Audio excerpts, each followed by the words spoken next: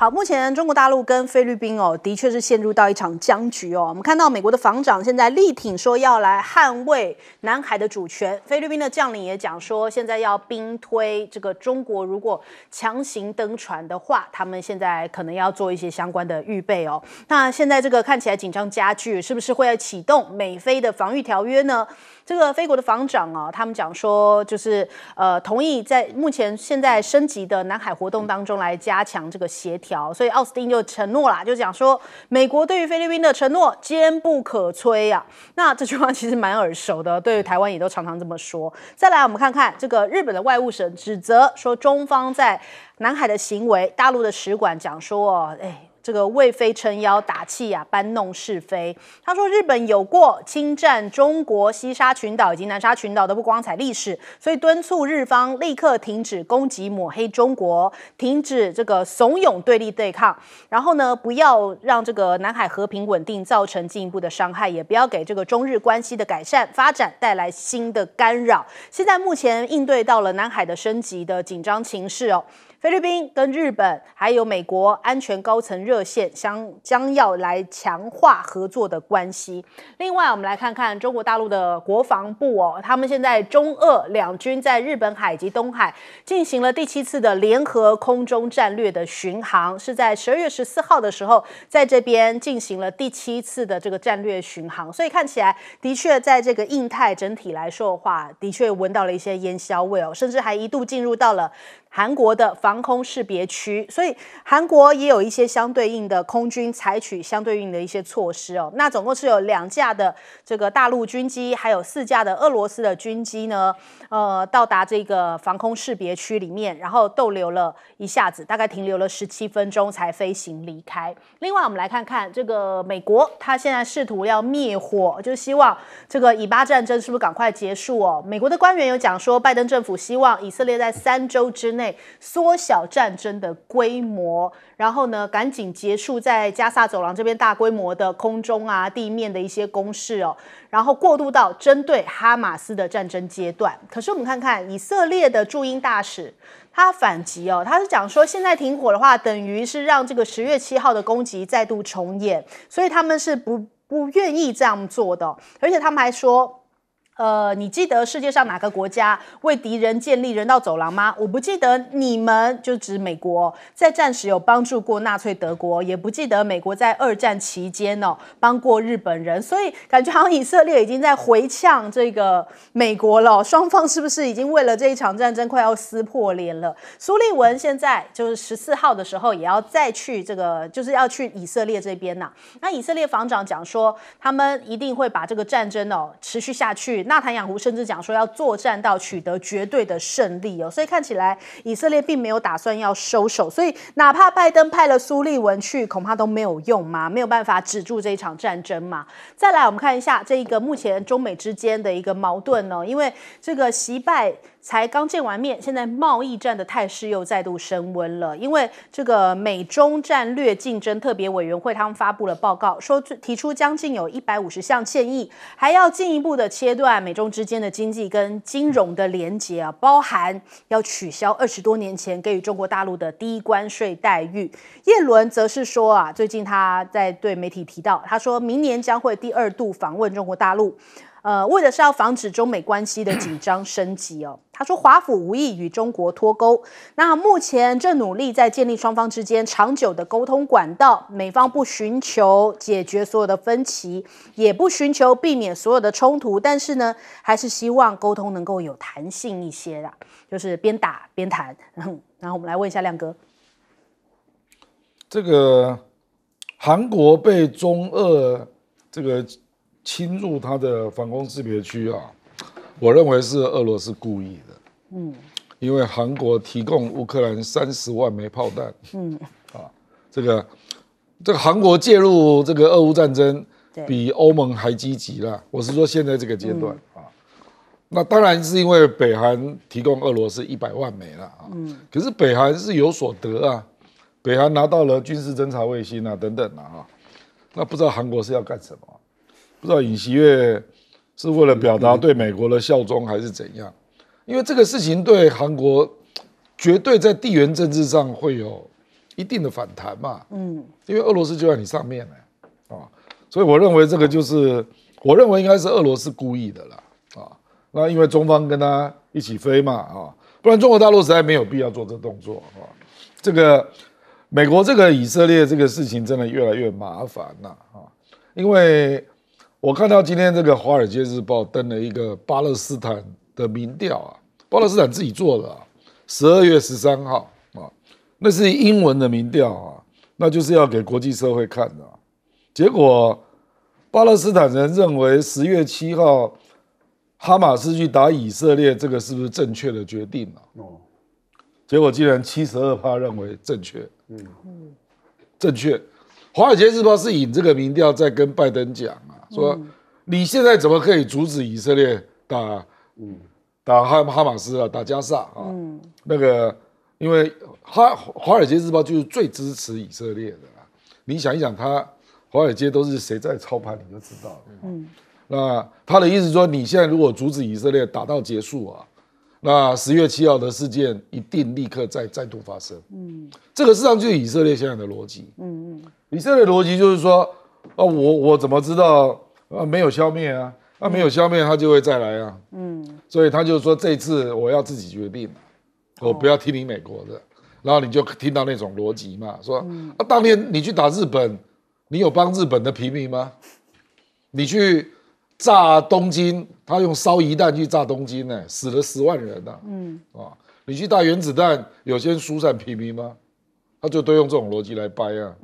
那简单讲就是，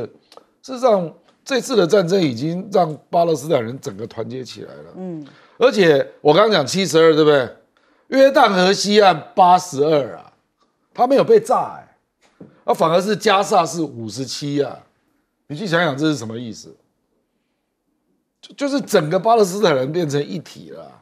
这个就是他战争的后果好，请教赖老师。菲律宾在南海的动作的强度强或弱是取决于美国的态度。美国叫他强他就强，美国叫他弱他就弱。现在的一个态势，你看中国大陆是之前从规劝、警告、驱逐，然后打水炮的时候是在你船的前方，现在是直接对着你船喷，而且呢不只是一艘船对你船喷，是2艘船直接喷你，然后让你的基建都损害。其实现在的整个在南海的布局例如说在美济礁的布局是这些052的导弹驱逐舰053的护卫舰，还有就是022的这种飞弹导弹快艇，还有就是075左右的这种2栖攻击登陆舰，事实上都已经进去了。海军陆战队的队员也都进去了。这个2栖攻击登陆舰它是立体的，它除了从水面可以把这个气垫船放出去以外，它上面的这些直升机可以把武装人员直接投送。那如果说中国大陆的这些动作的布局还有就是这个山东号的航母已经往南海的地方在走，那另外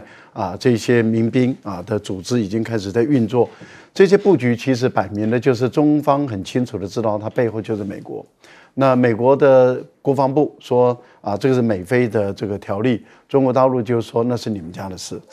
中国大陆只管自己的主权的问题，谁挑战中国的主权，中国就马上跟他应对。所以中国大陆目前的做法，其实是在准备一场跟美国的军事冲突。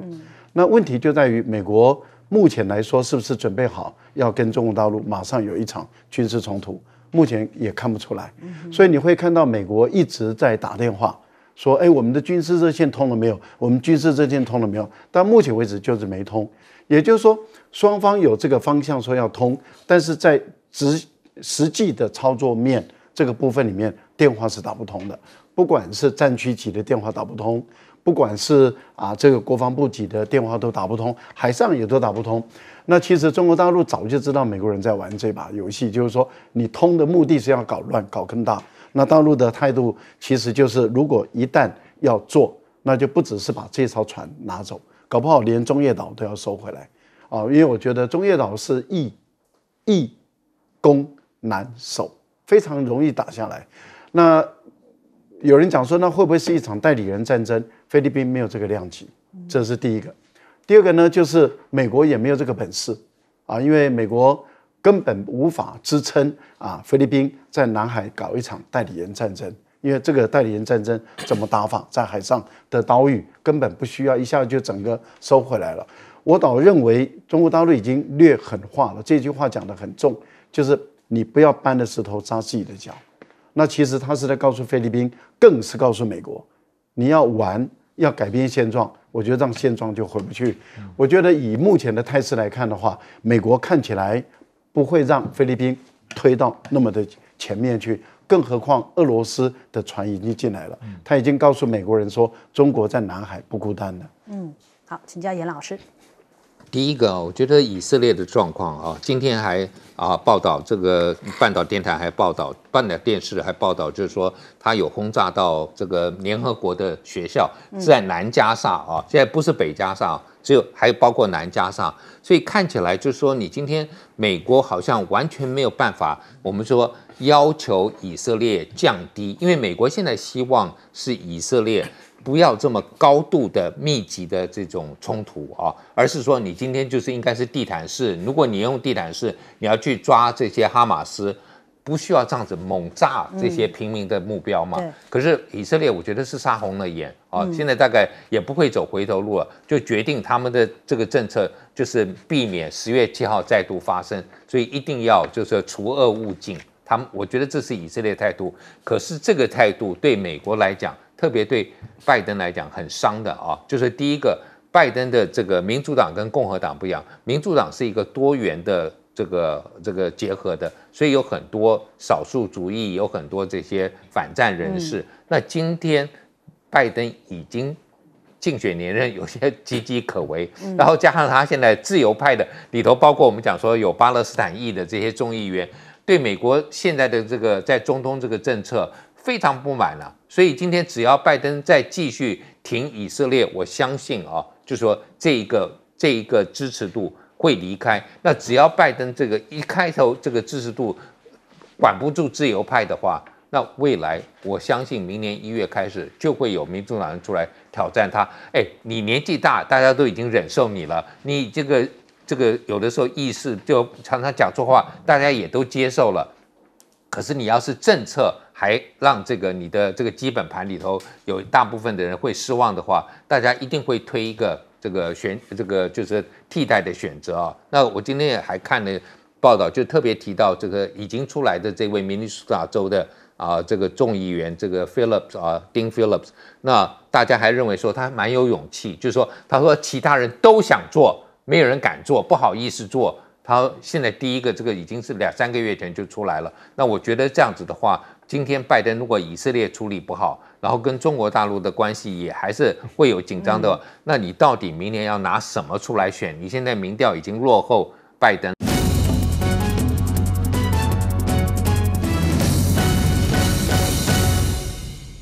好，欢迎回来，新闻大白话。我们今天呢有 T 台开讲的第2场，在台中的元宝宫来举行哦。那我们现在现场的画面也可以看到，陆陆续续已经有非常多的观众抵达了现场哦。从下午的4点钟就会开始我们的 T 台户外开讲的直播，一路到晚上的10点钟哦。所以也是在这边跟大家预告一下，就今天是我们户外开讲的第2场。如果你错过了上一次在板桥的户外开讲，没有关系，今天一定千万要把握机会，而且今天的天气非常的好，欢迎大家到现场来跟我们一起参与这个关注2024，看看这个2024哦，目前最新的选情，我们会请到非常重磅重炮手来到现场，跟大家一起来解析目前2024最新的这个选情战况哦。所以如果说你现在还在上班的人也没有关系，我们这一场开讲一路到晚上的10点钟，也欢迎大家在下班之后赶快来到现场，跟我们一起来加入哦。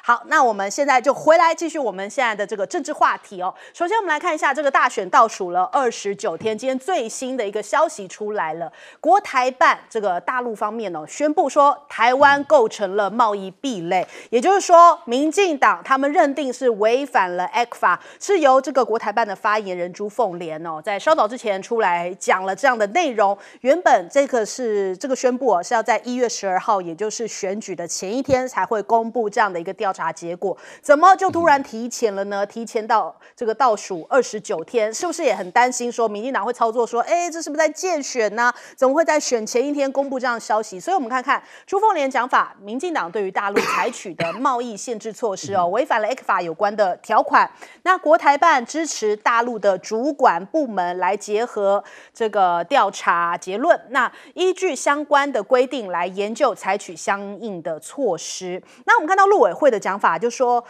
这个绕过 WTO 明显具有政治目的经济部也讲说，愿与大陆在 WTO 的架构之下协商。会这样子讲，我们就可以证明说他们真的有点搞不清楚状况，因为其实这个就是违反 WTO 如果我们真的告到 WTO， 其实并没有任何的好处这是大陆单方面用 ECFA 方式等于说回馈台湾，然后就是比较降低关税的方式所以他们在那边讲说我们要告到 WTO， 去吧，去告吧，赶快去因为真的去 WTO 告状，其实对于我们台湾来说反而更站不住脚那再来我们看一下柯文哲，其实反倒在这场选战当中他在这个两岸的论述上面，有人讲说有时候比起国民党还来的好像跟大陆方面更加友好一点。他讲到，他说现在放眼厦门、泉州超过2000万人口，他主张呢要盖金厦大桥，而且要发展这个医疗专区。那他说呢，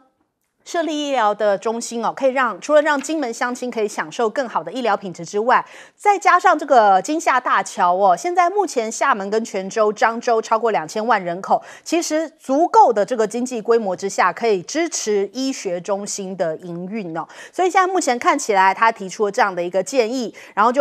其实在5月份的时候，他就有提过这个金厦大桥那未来金门的人呢，出国也可以直接去到这个厦门的翔安机场，这个未来的这个预定地就透过这个金门直接从这个厦门就可以出国了，也不用到台湾或者是什么桃园机场再出国那再来我们看看这个民进党是不是也在搞一些认知作战萧美琴昨天提到了这个 IPEF 的架构首轮的名单没有看到台湾，他是说不是每个国家都能够抗压中国大陆。这句话到底是什么意思对照一下，之前巧芯不是有拿出这个密件的原文曝光吗？就说这个美国戴奇就直接略过了我们想要进去 IPEF 的这样的一个请求，那时候被酸说到底是战猫还是美国宠喵嘛，所以你这一番话难道是在抱怨美国吗？你在抱怨美国不能抗压中国大陆所以让大家觉得很奇怪，你现在到底在说的是谁那再来我们看一下这个今天看到自由时报甚至一些绿媒又开始大篇幅的在讲说夏立言你怎么可以在选前30天去访问中国大陆呢？而且再加上这个商务部又提前宣布认定就是台湾对于中国大陆的贸易壁垒，这代表什么？民进党说这就是中国大陆介选，要搞经济恫吓来介选那是在帮国民党在助选吗？甚至呢他们还讲说在大陆资助之下，这个基隆有15名的里长6天去游山东免费游，这也是一种介选所以他们现在还把这个里长给收押了。他们说这个介选的方式呢是6天5夜的山东旅游团，团员只要5500元台币，那去到那边之后再退还1000块人民币，形同是免费的方式所以检方约谈了29人，那这个里长吴时金是遭到收押。所以你看到现在自由时报每天都在讲这个相关的什么共谍介选相关的新闻，难道这是又是一个王立强的翻版吗？再来看看美国是不是恐怕会酿成这个台海的战事因为今天看到路透社有这样的消息，他们说如果大陆侵台的话，那他们可以抓住大陆的软肋，那是哪里呢？他说是印度洋，他们可以把这个大陆这边经过印度洋的一些船只给拦截。他说每天大概有60艘大型的邮轮会从波斯湾出发前往中国大陆，大概是占中国石油来源的1半，所以如果进入到南海的时候，这个将在中国日益壮大的海军护卫下航行。不过呢这个如果它航经美军主宰的印度洋的时候，就缺少可以仰赖的这个军事基地的保护那印度洋就是中国大陆发动台海战争的阿基里斯腱，就是致命的要害。西方可以透过拦截船只，还有封锁海域来阻挠中国大陆的补给路线，进而嚇阻中国大陆侵台。但是呢，就算说你封锁了这个印度洋哦，其实中国大陆好像也没有只跟这个中东进口石油哦，它也跟这个俄罗斯买了蛮多的石油啊。我们光是搜寻一下这个相关消息，11月份的时候就讲说，10月份的时候他买了非常多的石油，大概每天有200多万桶哦。那除此之外，其实中国也有跟这个欧洲这边都有一些铁路啊，也可以走陆路啊，也不一定要走印度洋哦。所以这样的消息到底是为了介选还是怎么样的一个认知战嘛？我们来问一下亮哥。这个美国凭什么去拦阻中国的邮轮啊？那你是要跟中国宣战是不是？这个路透社的新闻尽量不要看啊，胡说八道的新闻一大堆啊。那记者搞不好还没训练完就开始写文章了啊。我觉得这个贸易壁垒啊，这个大陆商务部本来是说1月12号要公布了啊，那他为什么要提前公布？这个有点耐人寻味了。我觉得他一定是设想说这个议题要在台湾烧一阵子啊，所以你可以看到目前为止了哈，这个民进党中央党部他也不敢讲得太直接了啊，比如说你说经济恫吓助选国民党，那就打，赶快打，因为以前大陆只要是政治或军事上的恫吓，民进党都打很用力啊，也可以登广告啊，建议赖清德服贸恐慌不要讲了啦，改讲这个啊，这个比较直接嘛，不是吗？啊，这个很耐人寻味啊。你看商务部，大陆商务部他本来是讲 ECFA 还有 WTO，那他现在没有讲 WTO， 而且他就讲说要考虑要部分或全部终止 ECFA 啊，他直接的用语就是这样啊，就说你违反嘛啊。可是他没有讲他未来要做的手段，也没有讲2509项到底有多少项是属于未来被制裁的对象，他都没有讲啊。那没有讲就是预留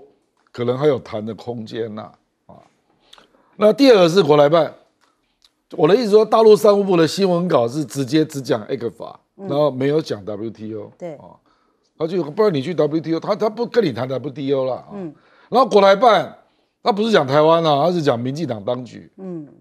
所以当然是有针对性啦，所以民进党中央这个理解我也不能说你不对了啊。可是我的意思说，让赖清德就去大做文章啊，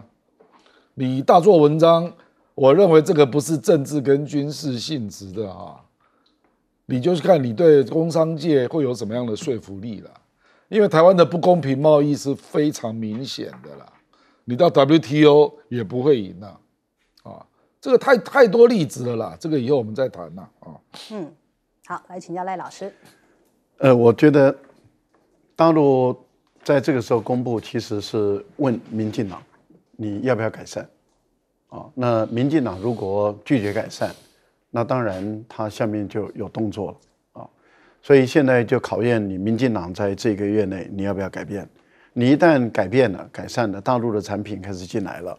那这个时候你就凸显了你原来民进党在过去确实是搞的贸易壁垒。那民进党如果不改善，那大陆开始反制了，不管是提高关税或者是增加其他的行政制裁措施的话，那台湾的企业、台湾的产业就会出现这样的困难、那样的困难。那民进党当局就要去应对、面对他在不改善的情形下给台湾的企业出现的困难。那以民进党现在能够安慰自己，但是那个安慰是假的，说不影响台湾的总体经济，这个是胡说八道。为什么？因为它牵涉到台湾广大的就业人口，好，这个影响绝对是影响。第二个，它的经济是用总体的经济规模。可是问题就在于总体的经济规模，在前一段时间，台湾对大陆的3C产品的输出扩大。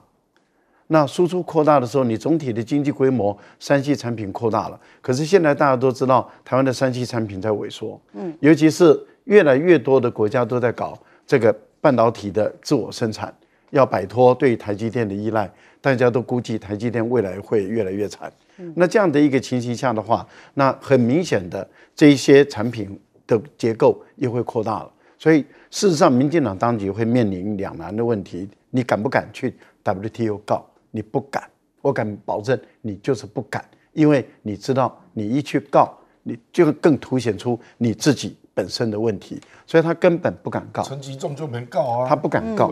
因为他事实上他是很明显的贸易壁垒，不然大陆的农产品早就都进台湾了，那为什么都进不来？就是因为贸易壁垒。我觉得柯文哲的金门的这个主张，绝对是会让金门人开心，会让金门人支持，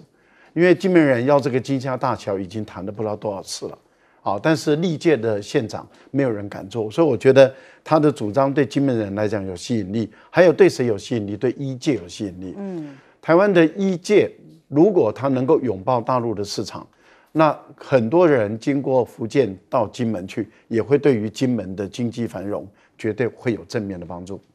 好，请教严老师。我觉得这个金厦的这个大桥啊，确实是在金门或者在福建省是有它的一个高度的一个经济的一个利益啊，但是也有蛮多的一个政治意涵，所以我觉得这是现在台湾还可以操作说反对的原因啊，大家会觉得说，好像明明没有一个连结，你为什么把它连接？有点类似啊，当年英吉利海峡，英国在海底隧道到了欧洲，那个很多英国人说，他说老天给了我们一个海峡，为什么我们要把它通到欧洲去？就觉得说，好像这个是一个天然的屏障啊，就是有一个海。那可是问题是，现在你要去问金门，台湾跟金门之间，或者金门跟厦门之间的互动，到底谁多啊？我觉得这个是一个大的问号。然后第二个就是说，在对于福建来讲，特别是厦门，还有一个漳州啊，漳州我们知道台湾很多的后裔都是漳州，大概在台湾有800万人，所以漳州还有柯文哲的这个叫做我们讲两岸一家亲研究中心啊，就是他们好像觉得他们责任很重大，要对台湾做一个统战，做一个什么宣传，所以我相信大陆方面是积极的，而且柯文哲提这个东西，特别医疗方面，柯文哲以前在大陆也做过一些，所以这个是会受到大陆接受。那台湾刚才也讲了，医疗方面可能是会蛮大的兴趣。我认为柯文哲这个就是一个他可以突破，但这个点的票数比较少，就说老实话。但有些台商会觉得，我们上次看到在10月份台风的时候，小三通被搞了多久啊？就是关了嘛，因为台风，然后就累积了一堆人，又碰到假期，所以小三通其实不是这么方便的。那我觉得，如果今天金门人觉得说，哇，可以直接通了，然后呢，就从那边可以上国际航线，确实不一样哦。那我这还是必须要提一下，萧美琴说到这个印太架构里头，不是每个国家都抗拒中国，能够抗拒。东协的10国里头，最不能抗拒中国的3个，叫做缅甸辽国跟柬埔寨都不在里头。那是其他的国家，所以我不晓得他在讲谁了。那你要不然就指出来嘛。那我不晓得是不是最近跟大陆关系比较好，斐济啊。那其他的，你说日本、韩国，你说美国，其他的东协国家，我相信像是新加坡、马来西亚应该也还好。我认为就基本上就是你要讲出是哪一个国家，不要这样子，好像明明根本就是排不到就像我们当初那个在这个RCEP 也是，我们都没有动静结果忽然大陆要申请了，我们说我们也准备好了，那之前大陆不动的时候我们在干嘛所以一样的情况。好，我们先休息一下，广告之后马上回来。那个叫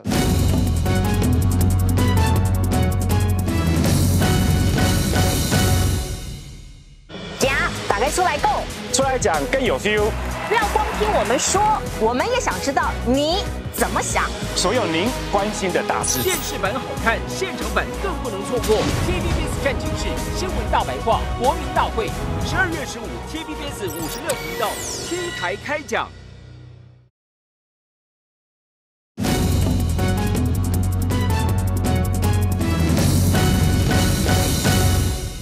欢迎收看《新闻大白话》，我是主持人翟轩，马上来欢迎一下这个阶段加入我们讨论来宾，耶鲁政治学博士郭正亮，大家平安。国际事务专家赖岳谦，主持人好，观众朋友大家好。还有政大国关中心兼任研究员严正生教授。主持人好，各位观众大家好。好，首先来看一下现在目前的最新民调哦，吴子嘉是预估说，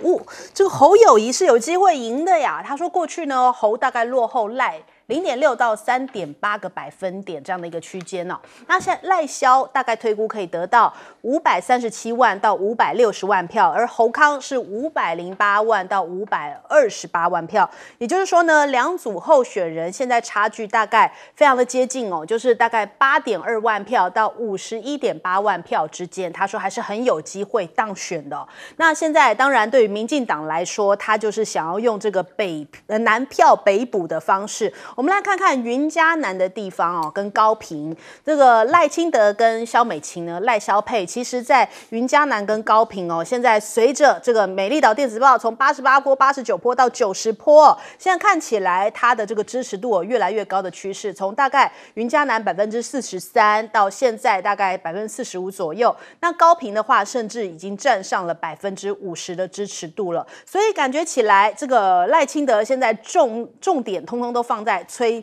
基本盘本命区的选票一定要开出来，才能够补到这个北台湾哦。那有点好像想要复刻2004年总统大选，当时呢，这个扁旅组合跟连宋组合哦，在云嘉南高屏这一边哦，他们是大胜了这个连宋大概将近100万票左右，所以他们可能要冲高这样的一个气势哦，甚至他们喊出来，在这个台南哦，要占比拿到这个70%哦，那真的有可能吗？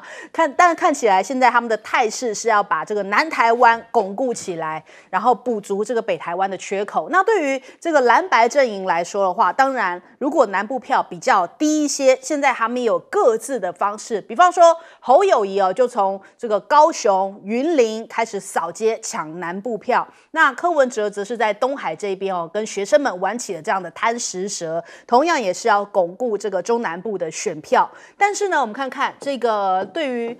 民进党来说，大家发现到最近有一个人消失了，就是于天哦。于天我们都还印象很深刻，之前他曾经想跟这个赖清德提出，年纪大了啊，是不是可以把我列不分区？后来不分区名单一摊开来，真的是没有他，所以他是不是真的心里面有一点这种委屈？所以最近好像很多场子，不论是11月25号这个李坤城、赖清德联合竞总成立的茶会，没有于天。然后12月8号，赖清德、李坤城联合造势也没有于天哦。今天就有媒体去问于天，是不是有点失望呢？黄阳明讲说，因为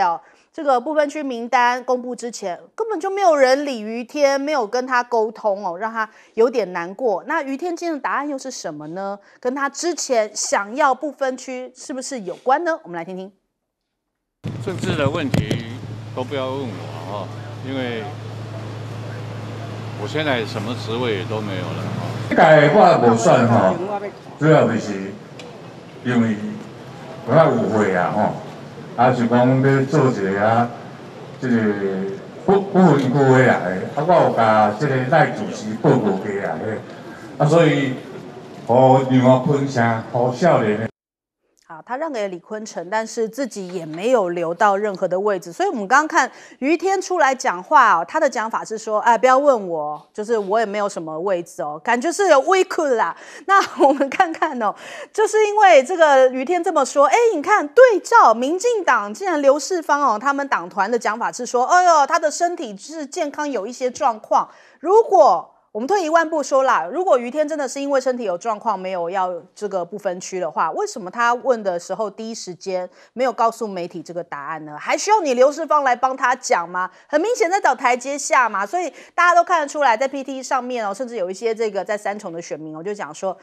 于天就是很笨别人当立委是赚到爆，他是亏到卖房是不是没分到关不完了？的确也传出来，民进党现在对于于天很消极的辅选有一点头痛那不光是于天，其实实最近很多艺人好像对于民进党是不是都有点意见呢？比方说像是陈昭荣哦，当年这个台湾阿成非常的红哦，那他也在这个侯友宜的直播这个脸书留言支持重刑重罚，还加上了6个赞以及支持的符号哦。那杨秀慧最近一直被这个盗用他的直播啊，或者是他的 Facebook 的一些照片呢，拿去做诈骗哦。他讲说哦，这个诈骗实在太猖獗，他很生气哦。然后甚至他还在 po 文就讲说我会选你们才有鬼，感觉也有一种埋怨政府的一个味道哦。所以是不是很多的艺人慢慢也看到这个民进党觉得不太开心的地方呢？再来我们看到黄吕锦如哦，现在他讲说在北台湾哦，北市的选情，这个对于国民党来说文武抢6旺7哦。他说现在民调在选区内的领先大概都超过了10%，所以民进党是不是从北台湾到南台湾都开始出现一些选情不妙的讯号呢？比方说在云林这边哦，人家讲说有望抢下3+1席的在地立委，3+1包含了像是不分区第1名的韩国瑜跟这个云林这边的关系连结，还有这个不分区第9的这个许宇珍以及这个张家俊。现在人家讲说哇，这感觉起来这个丁学中哦也有望可以打败这个民进党哦，就再拿下1席哦，所以恐怕是可以拿到4席左右在云林这里。另外我们看看这个助选这个苏贞昌哦去助选这个徐富奎哦，他就讲了一番话被人家嘲讽哦。他讲什么呢？他说每个老爸都希望儿子继承事业，那如果自己没有本事，难道要去立院发名片去告诉大家你的爸爸是谁吗？他这样子酸对手哦。可是人家讲说你的女儿不也是吗？这个全台湾都有资格去这样子去讲他，就你苏贞昌跟苏巧慧哦，你们是最没有资格的。他说你的女儿不是也是没有经验，突然跑出来选，会选上不也是因为爸爸的缘故吗？再来连屏东哦，现在感觉起来人家讲大苏小苏过去就是不合嘛，现在看起来民进党是不是也有可能虽然是绿的当选，但不是你民进党的呀？因为这个苏家全这个跟大苏嘛，大苏小苏这个跟苏贞昌不合，他侄子苏正清现在派儿子出来选这个苏孟纯，看起来这个感觉当选几率也蛮高，是不是这个民进党在这边又要再掉1席呢？这个首先我们来请教一下亮哥怎么看？今年选举立委选区有非常地方差距都在5%以内所以真的就是最后那个礼拜的 feel 了，就决定胜负。所以真的是很紧张了不过我跟你讲赖清德如果真的赖办在幻想复制2004那简直就是我不知道，他这个赖办应该有很多人历经那一年嘛，我就是当事人。那一年有牵手护台湾大家不要忘了，在全台湾拉成一个圈嘛那我记得很清楚吧，那个台中跟苗栗那边就是有那个丘陵所以那个地方有一个大漏洞那当时要动员1-2万人去补那个洞当年就真的做到了因为我牵手我是被调派到基隆那个时候结果赖清德他们今年本来也想搞这个，结果改成什么？改成4天3夜唱歌环岛2圈，你不觉得这很可笑吗？就表示他知道他的动员力出了问题嘛然后你再看他那个群众场赖清德事实上今年的场真的很多地方都没有超过1万人当然也有大场的啦可是有很多地方到那个空拍机都不好意思拍。那个摄影机都是拍近的镜头，不敢拍长镜头。就有些地方事实上，简单讲就是选情不热啦。那不热，我讲白了啦，事实上民进党有一些立委也不认为赖清德来可以帮他增加票啦，因为民进党很多立委他的民调都在45以上你赖清德民调还在35、37那边盘旋那一样我也要过半你是沙卡路我是1对1这个跟当年2020年蔡英文站台完全不一样。事实上比如说今天是12月15号，12月15号你去查2019年蔡英文的民调都超过47%。所以大家都要蔡英文站台，因为蔡英文大概就快要当选了嘛，对不对？而且2020大家都知道反送中嘛，那年轻人是一面倒嘛，是对不对？那70%、80%、20到29岁是一面倒，那你还不要忘了另外一个因素，2004年还爆发了2颗子弹呐、哦，你今年我也不敢讲今年有没有2颗子弹呐、我99%应该是没有了啊。不过你去想，我跟你讲，因为我2004年2颗子弹当晚，我是去中山足球场劝大家回家的人啊，因为每个人都是说群众就回家吧啊，我去现场，那我就听很多选民跟我讲啊，后来我知道很多情况，就投票率就暴增嘛，那很多人就真的就冲回去中南部投票哦。你去想一想，那个时候地下电台怎么说？说陈水扁被中共暗杀，就是这样讲的啊，把大家给气疯啊，就统统都跑出来投票啊，所以我说啊，这个民进党要估量自己目前的情势啦。你怎么去比照2004呢？2004我已经讲2个因素了嘛，第一个手牵手，你现在牵得出来吗？牵得出来吗？一点哩哩啦啦啦。很多地方你都动员不了了。那第二个就是有2颗子弹吗？所以才会激出这么多人来做选举的动员嘛。今年真的是相对冷清很多了。赖清德真的是要想一些新的招啦，不然真的很困难。好，请教赖老师。我支持这个亮亮的论述啊，因为赖清德确实没有陈水扁的个人的魅力。不管是在演讲的技巧。那么跟群众之间的互动啊，还有肢体语言上，赖清德比不上陈水扁，而且还差得很远。那萧美琴更比不上吕秀莲。吕秀莲是经历过美丽岛事件的，当时台湾很多民众都还记得。那萧美琴是美丽岛事件之后的受益者，一直是美国人，然后最后成为立委之后才放弃美国国籍，而且是确定啊，他要当立委了，所以他才把美国的国籍放掉，可是等到他美国国籍放掉，到去申请成为中华民国国籍之间，这一段是模糊的，也就是无国籍的人士的这段时间，到今天都说不清楚。对，所以我觉得萧美琴比不上吕秀莲，而且远远比不上。那你说，2个都比不上，然后却说要复制啊，当时这个陈水扁跟吕秀莲的做法，我觉得这个是有点。画蛇添足，而且呢，真的是这个笑西施了哈，这个真的是很难看的哈。好，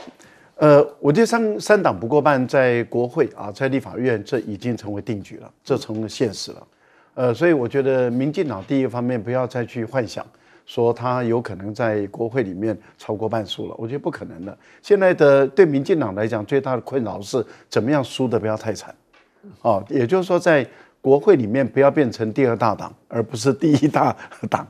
如果他在国会中变成第2大党的话，那就颜面上就更难看了。我觉得这个是民进党现在目前的一个困境，而且这个趋势事实上对于国民党来讲，或者是对于民众党来讲，确实是处于很有利的一个地位啊。于天的失落感是完全可以感受到的，而且是很明显的，因为他公开就直接说了。我年纪大了，但他没有说我身体不好，他是说我年纪大了，所以我让给这个年轻的人来选，但是他直接就当着所有人说我要不分区，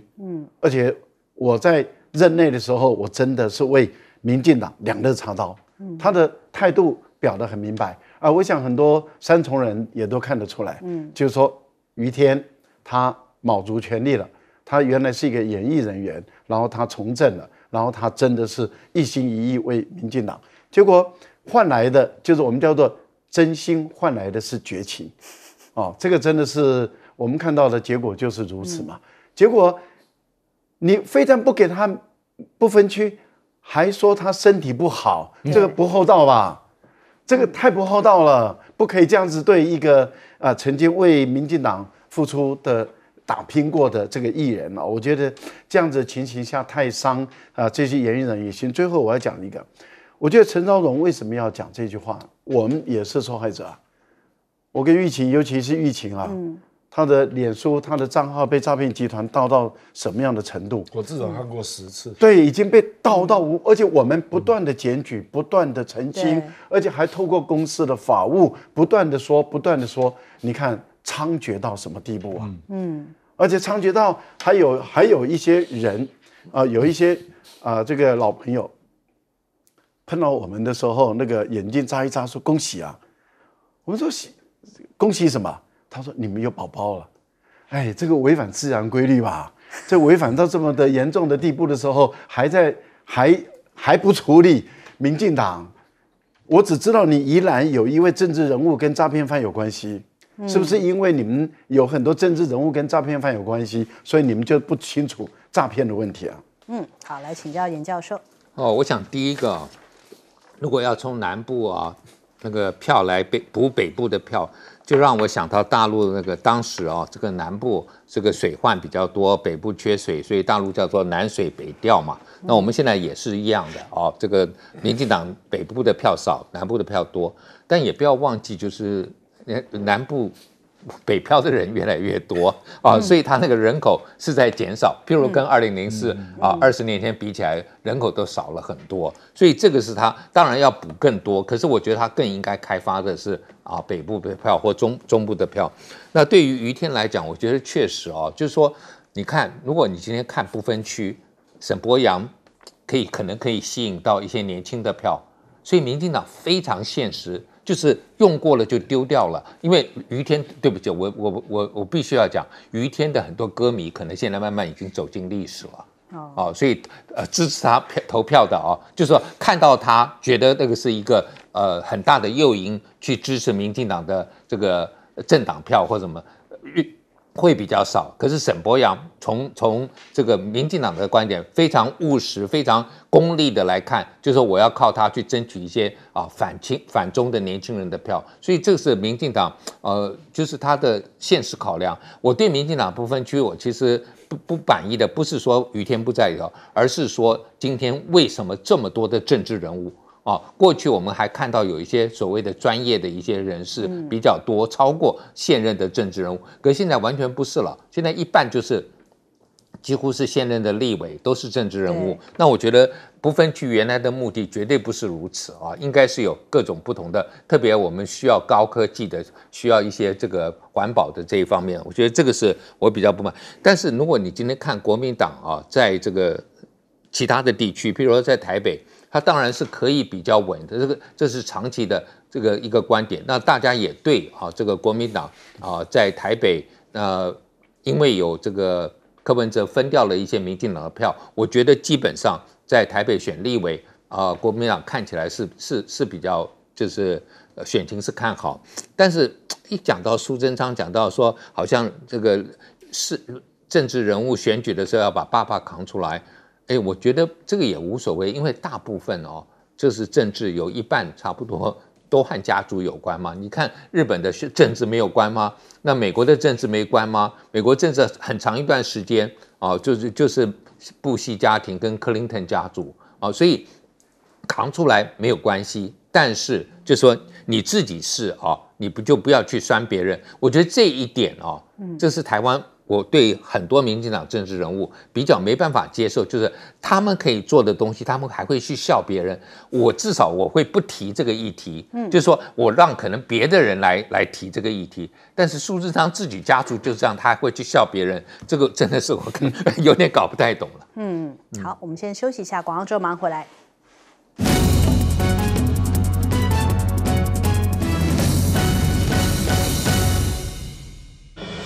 打开出来购，出来讲更有 feel。不要光听我们说，我们也想知道你怎么想。所有您关心的大事，电视版好看，现场版更不能错过。TVBS 战情室新闻大白话国民大会，12月15 TVBS 56频道 T 台开讲。